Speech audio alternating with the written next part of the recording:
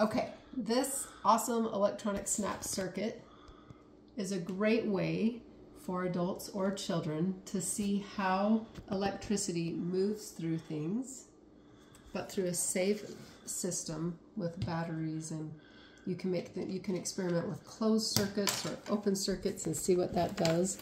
And this awesome thing, you can see it showed step by step how to put it together. So if your kid knows how to put together a Lego system, they will be able to put this together. And then this cool thing, for this one, it has a little switch and you turn it on and it starts spinning away. And look at this. This is also really easy to use. There's all kinds of different things that you can put together that make sound or are powered by the sun. And they're all easy to get out. They make little finger holds to put them in or out. It is really cool, lots of experimenting, and on top of that, lots of things to show you what you can actually make with it. And then of course you can mix it up and make your own systems.